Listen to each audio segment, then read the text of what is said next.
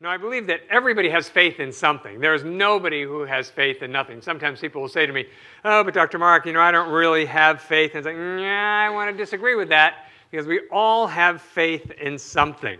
And some people would say, well, what I have a lot of is I have a lot of fear. And Ernest Holmes says fear is the negative use of faith. So you've actually got faith. You've just got faith more toward the negative side of the street than the positive side of the street. So, he goes on and he says, we are conscious of darkness only when we are without faith.